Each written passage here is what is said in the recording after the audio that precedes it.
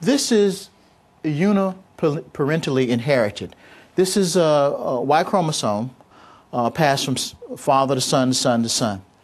This particular DNA marker here, PN2, is sort of the background, and that's what this means. It's the background of 73% of all of the peoples in Africa today. 73%. The PN2 is found in West Africa and sub-equatorial Africa. The P2 or M2 as it's called. This M35, 215 M35, is what you find in the Horn of Africa up to Egypt and over to Morocco.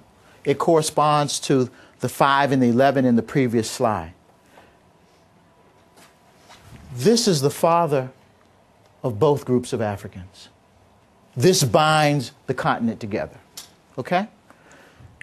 So although you have Berbers with blue eyes and blonde hair, et cetera, et cetera, et cetera, they share, for the most part, this PN2 ancestry with people in West and tropical Africa. This is the modern population. And they share much less of the M89, which comes off the tree, in another way. I'm going to finish here. This is an old slide. I'll just stop here. Okay, well, that's where it stopped anyway, doesn't it? Okay, all right. Any questions about Shomarka's presentation? Okay. You mentioned about there being no Europeans 60,000 years ago. Mm-hmm. Can you tell me when they first went into Egypt? When the Mediterranean people first went into Egypt? When I talk about 60,000 years ago, there being no modern people in Europe, what I'm saying is the best evidence that we have for modern people being anatomically, what we call anatomically modern people in any part of Europe is at the outside 40,000 years, okay? And when you talk about Mediterranean people, we need to talk about that later on because, as I have said and tried to say, Africans don't all look alike. So some of what you're calling Mediterranean people are just some more Africans, okay? Now, you have to get your arms around that. And that's what that last slide was about with the PN2 transition. Because most of the people there who have that PN2 transition, that particular gene, that genealogy, in its derived form is M35. For example, Berbers are M35, M81. Those people don't look like Congolese. But I'm trying to have you understand that they are carrying genealogically, in terms of their male ancestry at least, they're carrying something that ties them to the rest of the continent and does not tie them to Europe, even though physically, externally, you may say, well, gee, they look like Europeans. You understand what I'm saying? So when you ask me, when did X, we don't use those concepts of Mediterranean race, Alpine race, Nordic race, all that, that's from another era. You know, it's descriptive, and in actual fact, you will find, you can find individuals all over the world who might conform to one of those sort of categories. You see what I'm saying? Yeah. So that's the same thing they say about being Arab. Arab is a culture, not a race. It means traveling person. Okay, but I'm trying to understand, what are you asking me here? Well, you asked me very specifically. You asked me, when did Mediterranean people get to Egypt? I don't know what you mean by Mediterranean, but let me repeat myself. Don't look African. No, well, there's more than one way to be African. There's more than one way to look African. There's more than one way to look Asian. There's more than one way to be Asian. That is what you have to, from my perspective as an evolutionary biologist, that's what you have to get your arms around. The people in southern India are just as Asian as the people in northern China, who are just as Asian as the people from the Eurasian steppes. You know, they don't look alike. And you measure them, they don't look alike. Okay. Yeah. Let me put it another way. For example, you have Elizabeth Taylor playing Cleopatra. Okay. That's what I'm talking about. Well, what do you mean? What are you talking about? When did that sort of look into Egypt? The thing is that, number one, who was Cleopatra? I'm asking you. Well, what I'm saying, Cleopatra was probably a Macedonian. Well, she was a Macedonian. From near Greece. Yeah. Yeah, that's what I mean. When did people that look like that go into Egypt? Well, I don't know about Elizabeth Taylor specifically, and you know, very specifically, but I would dare to say that within the Nile Valley, within the Nile Quarter, within super-Saharan Africa, there have always been people who were lighter skinned and straighter haired from 60,000 years ago. Always. They're not new. That's my whole point. In fact, I could make the argument those kinds of characteristics actually originated in Africa. Yeah, that they didn't come from someplace else. Yeah. They're part of modern humanity, or they're part of humanity. And there's no reason to believe that they could not have originated in Africa. Incidentally, skin color can flip back and forth from an evolutionary point of view. We now know every 15,000 or so years. It's not the sort of thing that, it takes 100,000 years, million years to live in one place. And skin color itself is not always an accurate index, even in current situations like in Brazil and Venezuela. It doesn't necessarily give you a proportionate amount of ancestry. You can have people with very fair skin, but actually have more, quote unquote, black ancestors than some people who are actually darker. So you have to be very careful about what you think you can quantify from that, again, based on science evidence. Now, the issue of having narrow features, a narrow face, and what have you, we have remains, and normally I would show you this slide, but we're not going to get to that today, of people from Gambel's Cave in East Africa down in Kenya that are probably about 10 to 12,000 years old. If you measure them up and submit them to a forensic type analysis, they'll cluster with Europeans. They're not Europeans. Their limb ratios are as tropical as you can be. They come from right there. That's what you have to get on. Charlie, you could ask more questions later. I'd like to give somebody else a chance, and you can carry on later, yeah? Anybody else? Okay, we need to stop. Oh, okay, sorry, yeah. I mean, you place stock in Darwin's theory of evolution, and I'm just trying to get an idea from what the questions I'm hearing is. I mean, what would you define then as an African? I don't define an African or the African. There is a matrix of variability that constitutes a description of an African reality. Very different notion. The moment you start defining things with narrow terms and in particular ways, and a non-scientific, for something that's as fluid as this, is the moment that you will get into trouble, because then you're going to be forced to explain things, like I said, with typological methods or deductive methods when they don't fit. Okay?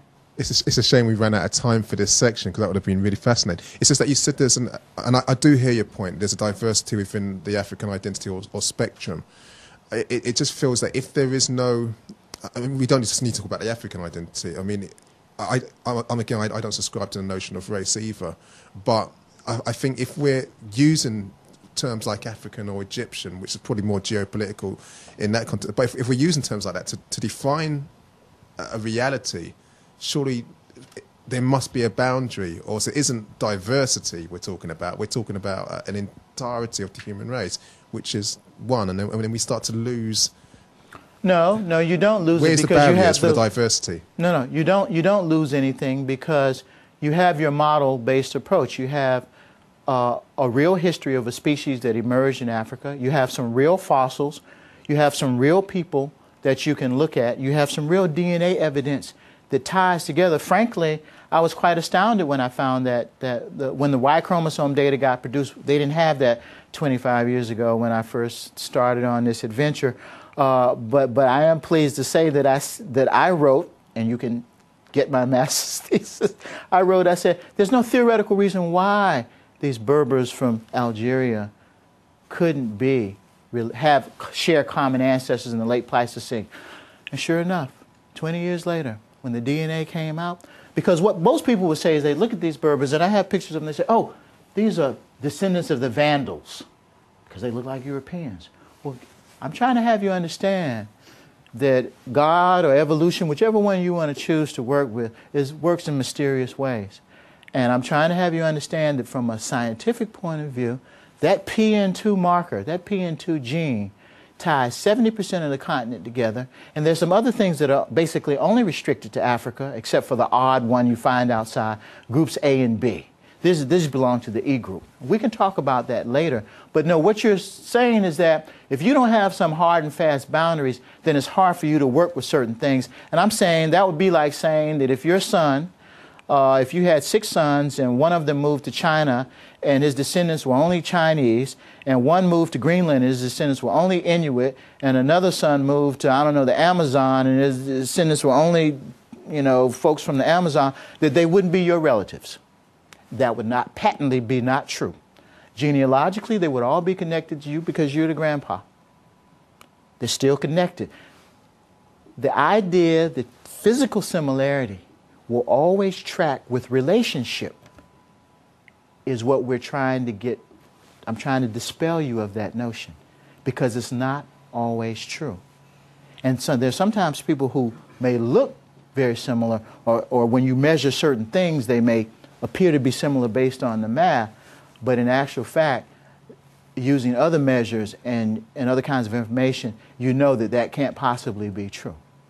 You know, so when I go down to when I go up to when I go to some village in the Sudan and I say that guy looks just like guy at the conference in London, I mean they must be.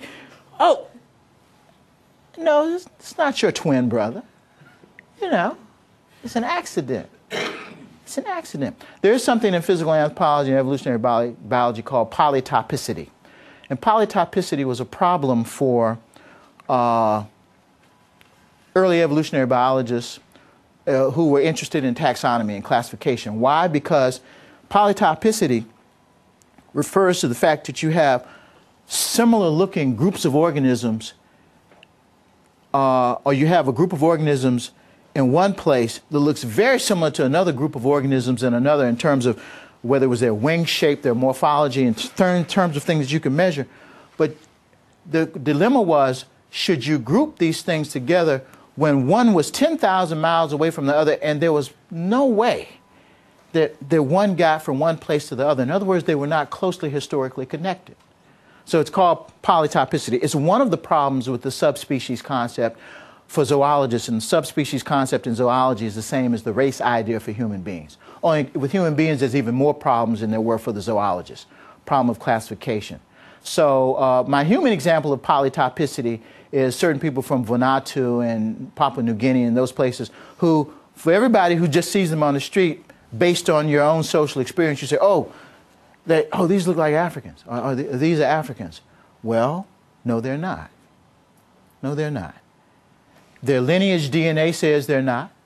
Where they live says they're not. And their languages definitely put them very far afield. But they live in tropical climates. Modern humans were tropical to begin with. Are these retentions from early migrations? Or are they just reacquisitions of tropical traits? Now, no one can answer that. But their DNA clearly ties them to Asia. I mean, the lineage DNA. And there's some other interesting things about DNA too. Other markers, and I have to finish now. Other markers clearly, in terms of lines of descent, tie together not just simply all of humanity. You can forget that there's some other more specific markers that tie people from China all the way to Africa together. And it's like amazing. That's the YAP marker. You know, and there used to be a debate, did the YAP marker arise in Africa, arise in Asia? If you say the YAP marker arose in Asia, then you're saying most of all Africans today came from Asia. Now, I know certain people don't want to hear that, you know, those who are ideologically oriented in particular ways. So no, you know, but the proof, so to speak, is that number one, that wasn't very logical based on the dates of the emergence of the YAP marker, but also within Nigeria today, they found some people who have the YAP marker. That's a long story, but anyway, it sort of submits that Africa is the place of origin for this particular marker. Okay? At the time when the Homo sapiens first emerged from Africa, they were Negroes at that time. What do you mean? No, I don't use that. No, I don't use that term Negro. Yeah, I don't mean sap. I'm just trying to make a strong point. Were they black, of a black race? Well, in terms of their skin color, they would have been dark based on ecological principles. Based on principles, that's our guess. Do we have any empirical proof? You could be dark and Asian, or you could be dark and black. That's what I'm saying. Sorry to use the word Negro, but at the time, would they have been Negroes coming out of Africa as Homo? I don't know what you mean by Negro, and I wouldn't use that word. I wouldn't use that word. No. A black man, maybe. Yeah, well, if they... No, I will say that they were dark, and I don't know how dark. And they had limb ratios that are tropical, that you find in the tropics today. Okay? Those are all things that, based on biological principles, would tie them to where they are. And most people, and most scientists would say, yes, they would have been dark. How dark, I can't tell you. They wouldn't have been blonde, no, if that's what you're asking. If that's the hidden question underneath, They would have no, they been wouldn't have been black blonde. men. In other words, they would have been African, from Africa, they would have been... At that moment in time, you're talking about a species history, Sorry. okay? Okay, It's we a need different to just issue. wind down now. There's no more questions. You're welcome to talk to Shomarka with the coffee and teas. What I'd like to do is thank you for an excellent workshop. Really enjoyed that. I'm sure other people have, even if they might have been quiet. They were absorbing it all, I'm sure. Okay, So thank you, you. Shomarka. Thank you. It was nice to be here.